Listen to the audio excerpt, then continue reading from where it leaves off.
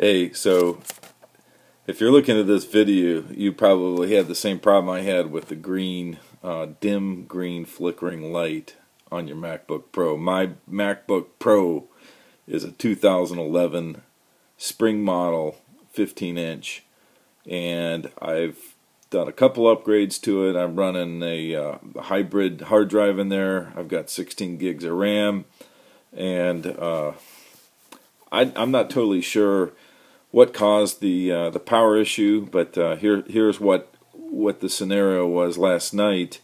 I was watching using the Apple TV with it, and it was kind of running good, but I left it. I wasn't actually doing a dual video mode with it, but I sat it over on the side. The computer sat there for a few hours, and so when I was in this real heavy video processing mode, I shut the lid. And then in the morning, the computer wouldn't respond. So I plugged it in. It was completely dead. Hitting the power button didn't do anything. It wouldn't recharge. I tried to do something called the SMC. On the SMC, what you do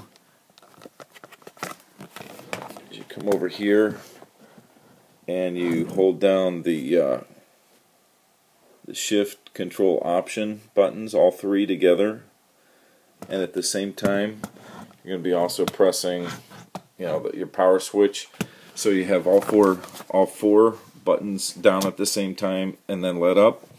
I'm told that if you do that for like 5 seconds, it'll reset the SMC. I tried that. I got nothing. I suggest try it with the power cord in there. It may reset your SMC, and then you're good to go. If you're under warranty, take it into the shop. Don't maybe try to reset the SMC yourself, just to save you the trip going there. But I would stop right here and just take it in, because you're going to have to open the case and do some digging around in there. And if you're not familiar with the insides of a MacBook Pro, you're a lot better off having them do it. So anyhow, so it's time for surgery inside the MacBook Pro. So what you want to do is go to Radio Shack, pick up one of these sets, precision screwdrivers, get the 1.6 millimeter small Phillips head. Then you remove all the screws in the back of the case. Now, mark the location for each one of the screws, like draw a diagram of the bottom of the case, and noting what side the hinge is on. The hinge is going to have 3 long screws going into the hinge side to the back. So remove the back. The next thing you're going to do is there are 3 screws that go along the perimeter of the battery, between the battery and the circuit board. One on the very end, one on each end of the battery, the far ends, and then one in the center. And you're going to need to get a 3-prong screwdriver. I ordered this one from Hong Kong. It cost like $3. I don't understand how they did this, but it showed up in a couple days air freight for just a couple dollars freight, and it was on my doorstep. But it's a 3-prong cell phone screwdriver. You want to get one of these, or you can modify a flat blade.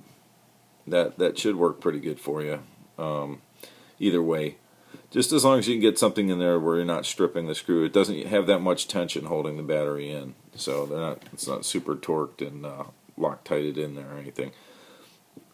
Okay, so when you take the battery loose, then there's a little black connector. That connector just lifts straight up.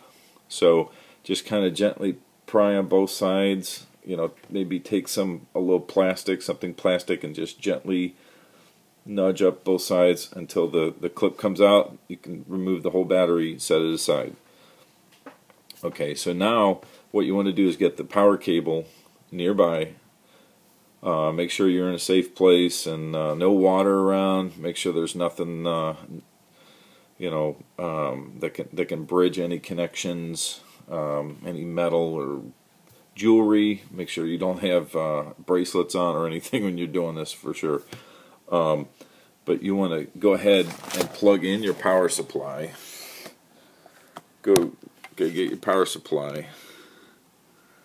Plug that guy in, and with the power supply plugged in and the case open, then go over and hold this down for 5 seconds, and then let up, and you should see the MacBook come to life. It'll spark, not spark, but you know, it'll just go through a boot cycle type thing. But mine didn't actually boot up. It just, all the power buttons came on because I'm resetting the SMC. So I disconnected the power, then I reinstalled the battery with the back still off. I reinstalled the battery, put the power cord back on, boom, now it's, you know, it's up and running. Everything's good. So I went ahead and reinstalled all 3 screws for the battery, and put the case back on, and torqued everything the right way. And then with the computer off, then what I did was I did another SMC with the 3 keys, and then you have to have the power cord in to do the SMC with the 3 keys, and then I did a reboot. You know, just holding the power button on, just touch the power button, and the computer rebooted. It was at 24% battery, so it wasn't a condition where it went all the way down to 0. This was actually some kind of detected power fault where the system froze. So hopefully it doesn't happen when I'm in the middle of a presentation somewhere. But if it does, you know, then I have to get to some screwdrivers, I guess, and do a reset. I've only ever had to do an SMC once before on an old, you know, a system that was about a 2005 17-inch, where I plugged in the wrong. I overloaded the power USB connectors by trying to run I think it was some type of a GPS device that was drawing a lot of current on a MacBook. There's a couple different plugs there for the USB. So the furthest one to the front is going to have full power, but the one behind it, further closer to the hinge, is just USB, and it's not powered as high of amperage. So if you're ever going to run anything that needs power, like a light or something like that, make sure that the powered one's in the front, the one that's not powered is in the back. That's the only other time I've had something affect the SMB. So with that little bit of information, I wish you well, and long live the legacy of Steve Jobs.